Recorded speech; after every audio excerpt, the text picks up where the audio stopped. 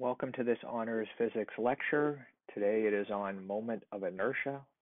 We'll begin by reviewing inertia, which is relevant to Newton's first law.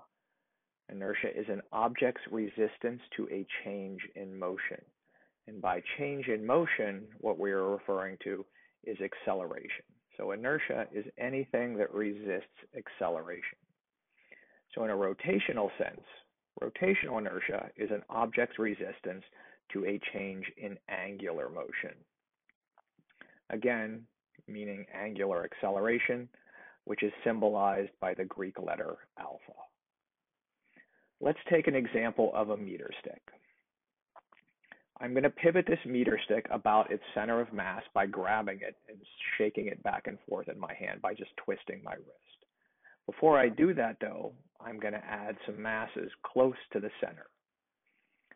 When I begin the rotation, I should find that it moves fairly easily and not very difficult for me. If I reset this and move the masses further out to the end, and again try and rotate it about its center, what I will find is it will become much more difficult to do. In fact, it will feel heavier to me, even though it has exactly the same amount of mass. Let's address this mathematically with a simplified model. Rather than a meter stick, I'm going to begin with a thin rod of negligible mass, meaning I can ignore whatever mass it has.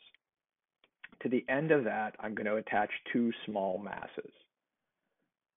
I will then take this system and set it rotating. This should require a certain amount of effort. But when I expand those masses out to a further point, it should take an increased amount of effort.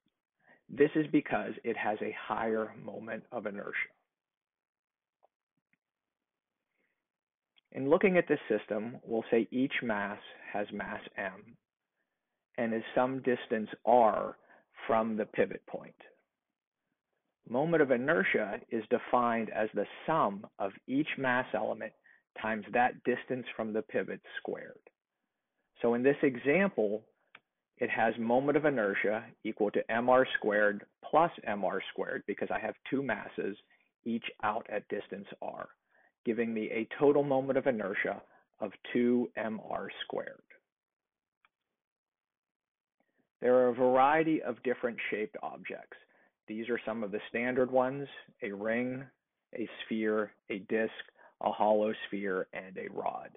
You do not have to memorize those. They are available to be looked up in your book on table 8.1. If you have a physical copy, I believe they are located on page 243.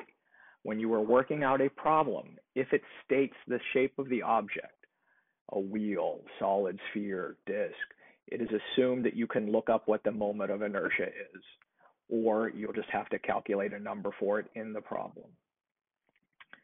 These shapes are all rotated about their center of mass. What do we do when we have an object that is rotated about a point not through its center of mass? That requires us to use the parallel axis theorem. Let's begin with an example of the thin rod. Here the rod is of length L, and I am going to rotate it through its center of mass.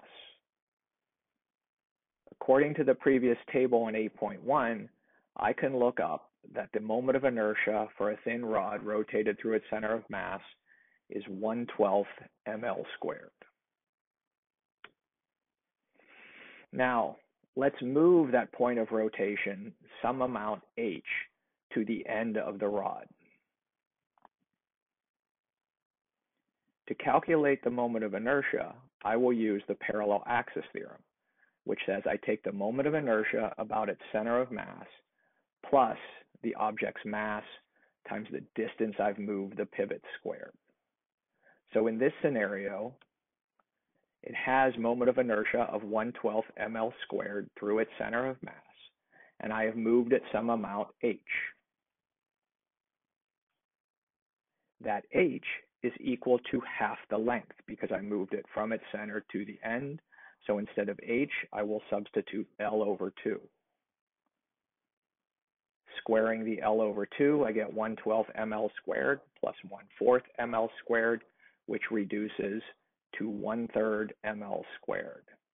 This is the moment of inertia for a thin rod rotated about its end. All of this was because I applied the parallel axis theorem, which is defined here.